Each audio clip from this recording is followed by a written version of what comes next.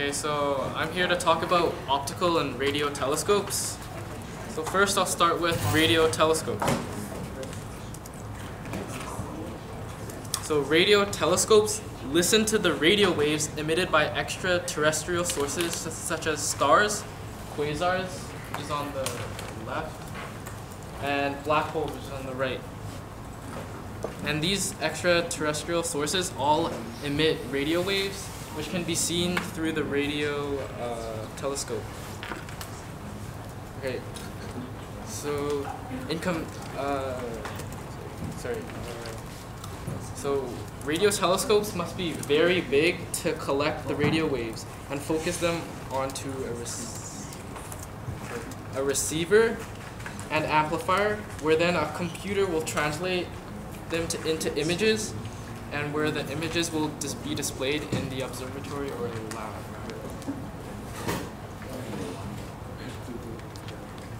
The order kind of got mixed up, so. And then, so the first radio telescope was built by Karl Jansky. It was actually discovered accidentally, and it was after World War II, where astronomers adapted radio antenna technology, which was formerly used to detect enemy warplanes. So they translated that to detect radio waves coming from space.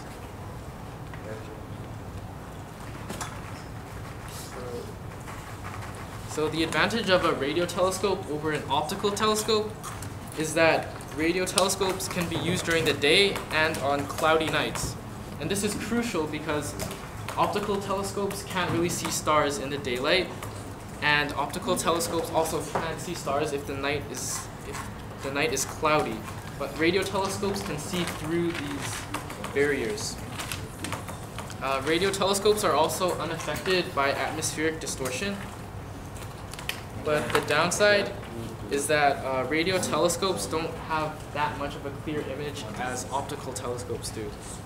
So as you can see here, on the left is a radio telescope image, and on the right is an optical telescope. Yeah. Okay. So now for optical telescopes. Optical telescopes collect light from the visible spectrum and magnifies it so you can see it better.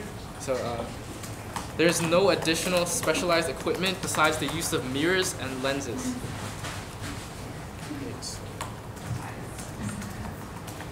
So first, there are three main types of optical telescopes. The first being refracting telescopes. Refracting telescopes only uses lenses. They were previously used in spyglasses, astronomical telescopes, and long focus camera lenses. They're not as popular now, as there have been better telescopes that have been created that have outmatched these telescopes. So the advantages of the refracting telescope is that it's a low maintenance and it has high contrast with sharp images. It also has the least. It also loses the least light because it's simply using lenses, and when you keep shining light into mirrors, eventually some of the light will actually lose some of its brightness. So that's why refracting telescopes tend to be brighter. So yeah, and you can see in this diagram how it works. So the second type is reflecting telescopes. Reflecting telescopes utilize mirrors. So it was invented in the 17th century as an alternative to the refracting telescope. It's better for viewing objects that are larger in diameter than the refracting telescope.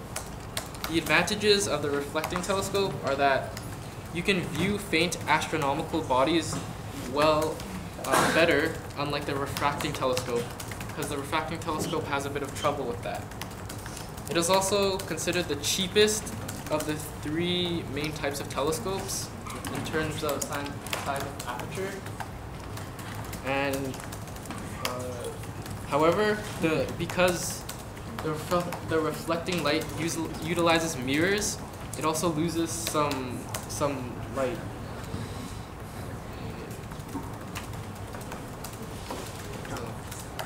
The final type of telescope is the catadioptric telescope. This is by far the most advanced telescope. It's the most professional, and it's able to focus on more distant objects and those that reflect less light. So it's better in every way. It's also like a newer model of the optical telescopes. It utilizes specifically shaped mirrors and lenses to form a clear image. So it's considered the best type of the three main optical telescope types.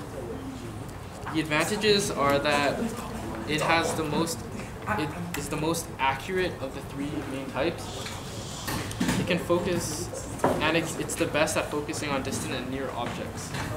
The disadvantages, however... Let's see if we can be more rude during this presentation. I don't think it's possible. I guess I could start singing at the top of my lungs or something, but you're all being terrible. So let's try and give Jonathan an audience. He's giving us a presentation. If this was a movie theater, you'd all be getting kicked out. So the disadvantages of the catadioptric telescope is that because it utilizes mirrors, it also has a bit of light loss as well. It is also the most expensive of the three optical telescopes. And this is one of the catadioptric telescopes in Vancouver in an observatory. So it's not just those little telescopes. There's also big observatories. Yeah, that's it. Thank you.